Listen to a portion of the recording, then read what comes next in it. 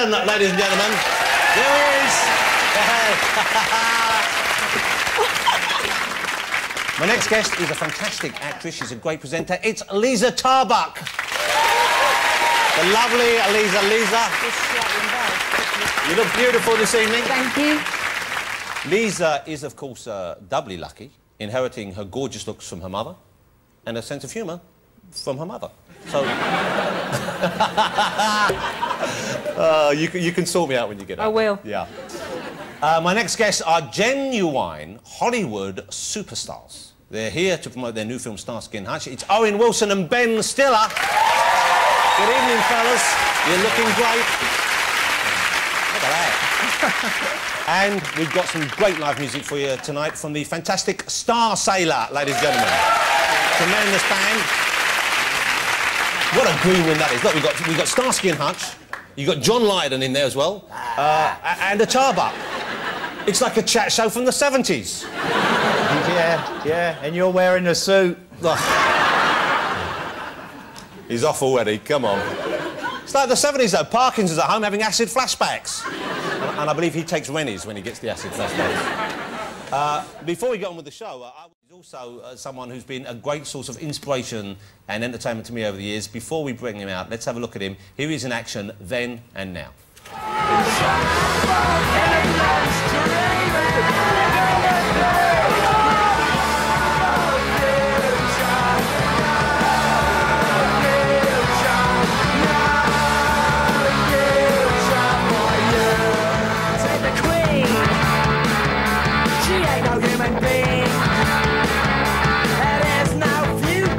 Here he is, ladies and gentlemen, it's John Lydon.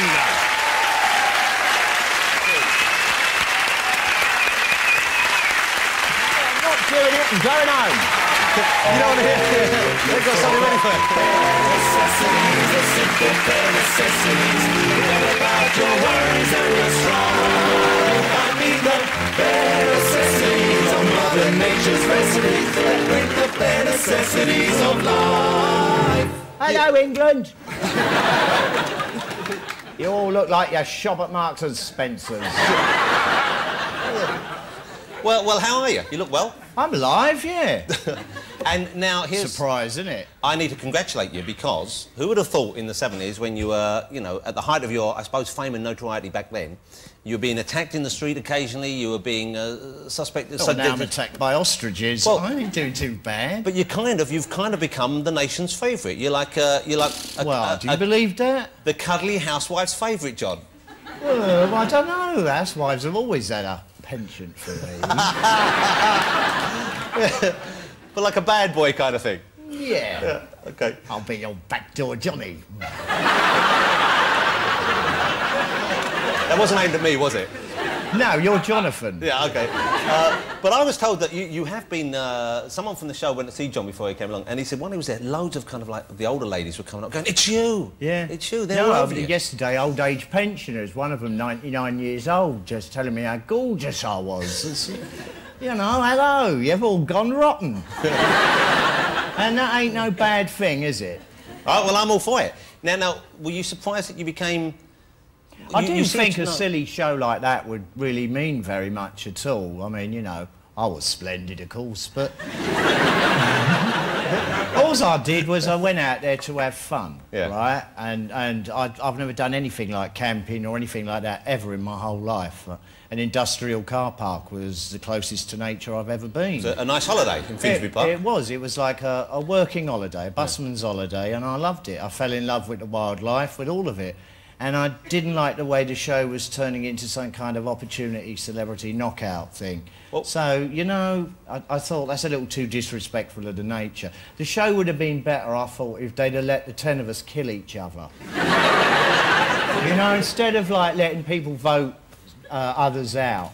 Because the way it was edited, there was an awful lot that I think was unfair and not shown. Like Mike Reed, you know, most people think that he had no contribution whatsoever in that camp. That's wrong. He was partly responsible for all that terrible music that went on. But because when he was kicked out, they interview everyone when people are voted out, and everyone said he was great fun, everyone missed him, and we hadn't seen it. We thought he was dull. Is that because we weren't shown? Well, he is dull, but, you know... He's less dull than that. Can I ask you something? One thing that struck me when watching was he appears to have quite nice breasts. Did you notice that? They're like a lady's breast. Well, they were more like a lady's breast than Jordan's. Oh, bless her. Bless her. You seem to get on well with Jordan out there. She's all right, no problems. You know me, I just tell it like it is, and if that isn't appreciated, tough titties. Yeah. Which apparently is also quite relevant.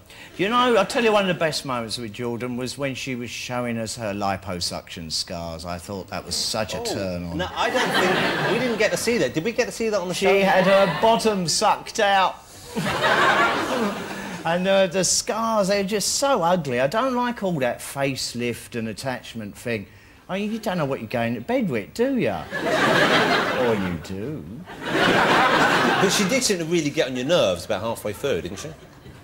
Laziness. That's the thing that bugged me with all of them. Just sitting back and moaning for chocolate cake. You know, well, sod it. It's only like, what, 2 weeks, lentils and rice. What's wrong with that? Yeah. Exactly. And boiling water and lighting a fire. I thought that was all fantastic fun. Yeah. You know, lucky me, first day ostriches. I mean, that's a booby prize, isn't it? But you seem quite nice. I thought you dealt with that well. You seem to quite almost enjoy the experience of being in there with them. I think it's something to do with my mum's budgie when I was young. That's a big budgie then, isn't it? A gang of them. It was like a Tottenham disco fighting off these really horrible birds at big eyelashes. No, like you ever fought off birds in a Tottenham disco. Oh, yeah. But I must tell you, they have such lovely, soft, feathery bottoms. Are we talking about the disco again now, or no, the actual... the ostriches, because one of them had sat on my face at some point. Here's what I was amazed by. You don't really know what's going on in the outside world, were you, there, do you? Not at all. OK, but you seem to know that you were popular. You seem... Because you were... I think it surprised most people that they liked you, they warmed to you, they found you entertaining, and they also... People were voting for you. You were the favourite, I believe, when you walked. I'm not aware of any of that. All I know is I was having fun and I couldn't care less. But you were saying in there, you said... And that's all you should do these things for anyway. I mean, it's fantastic. They paid me to go out and have a laugh, and I did, didn't I? You know, and lo and behold, got a load of money bunged to some charities, you know. Did you... Is that why you did it? You thought, OK, it's for charity, or have you been asked to do this company No, before? they asked me to do this last year, and they gave us, I think it was 3 weeks' notice, and I laughed it off and put it off. But when it came up this year, and I thought, what the hell, why not? I've got nothing better to do, you know, February, Australia, yeah. You know, yes, please. All I got to do is suffer the jungle. See, from the things I'd seen of the show before, I'd only seen like half of one episode with Tony Blackburn, right, which was no recommendation at all. And the set looked to me like it was fake and hokey, that it wasn't really a jungle. So I was determined to go out there and pull it all apart, and I did. The jungle's real enough, but there were a few things in it that bugged me. It's really annoying to be on camera 24 hours a day. You know, that's why the first night in I decided to masturbate and get that over with. I don't think we saw that. Did we see that? You see, editing. There was a bit of movement on the cover, but we assumed that there was some, you know, like a... Yeah, well, there was lots of movement under the covers. I mean, the camp, it quickly became overrun with rats because, you know, these were dirty celebrities I was with. Didn't you used to be a rat catcher? Yeah, or rat when killer? I was young, yeah. No, I'm not having rats running around me. those things, are, you know, they bring in the snakes and, you know... What did they make of it? Go to bed with a taipan and 2 rats. Did you warn anyone before you killed your first rat there, or did you just do it? I just do it instinctively. So what did they think when you did that? Because they urinate in the food and I know. stuff, I'm not knocking you for killing the rat. I'm just, OK, well, the bit I was getting to was I wanted to skin them and eat them. You know, just for a laugh, to see if I could get, like, a rise out of it. And the moans that went up, and then over the loud hailer in the camp was, "No, John, the RSPCA will go insane." There was a moment which I loved in the show, which was when... because the show was live, of course, and there was a moment when Ant and Dec came into the jungle and they said, "You haven't been voted out." Yeah. And there kind of aren't that many taboos left on TV. Oh, you there know. are now. Yeah. And It's good, that. No, it reminds you that, like, certain words in our language as being, like, considered as being naughty or banned. They're only words. You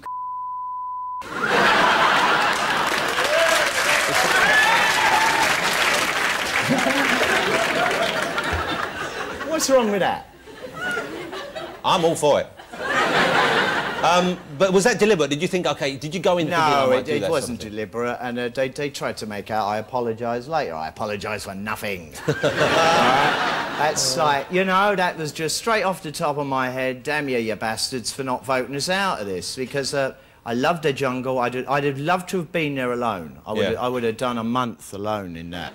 But I couldn't stand the endless whinging for chocolate cake and moaning. I mean, you sent in port wine and cigars and ginger jackets.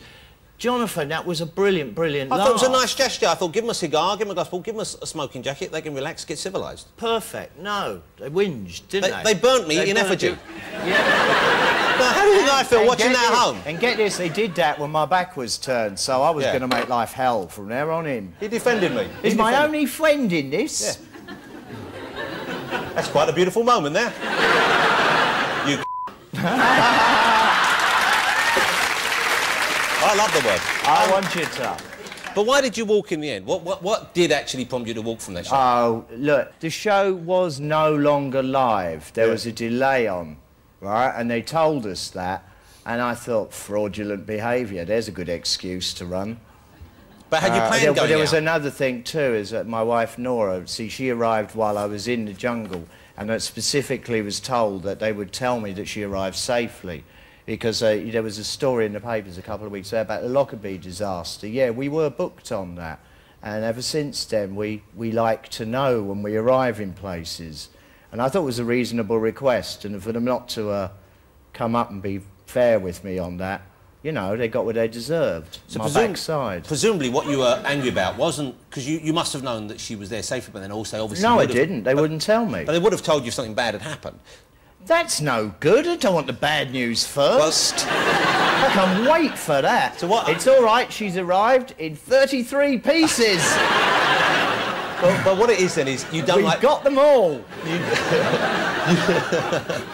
You don't like being controlled, that's what it is, don't you? You don't like other people being able to impose their will on you. That's right. I don't like... rules are all right and they're fine, but if you adhere to them too rigidly, you become the fool that the rules manipulate, and you mustn't do that. What are you doing now? What Rules are you are working for fools, you know it. You see, they're terrified of you. Is this what Blair's done to you? My God, a Labour government took you to war. I want to see rioting. Okay. Let me ask you, do you miss the 70s? Do you miss the Sex Pistols years? Do you miss that period of your life? No, because I've done so much since. But do you miss... Pill Public Image Limited is an incredibly important band for me. I've got solo albums, I've got books out. I'm turning now, at the moment, Rotten No Irish, No Blacks, No Dogs into a film with Penelope Spheeris. And Justin Timberlake as Johnny Rotten, I hope not. But, ladies and gentlemen, the one and only Mr. John Lydon. Thank you. That was great. Thank you. Right. Yeah, fantastic. Hang around afterwards and I'll see you back there. All right, mate. Thank you. Bye-bye, Bronte! Yeah.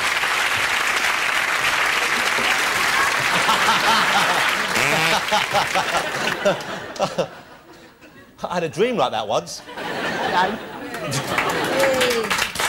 Oh, don't be.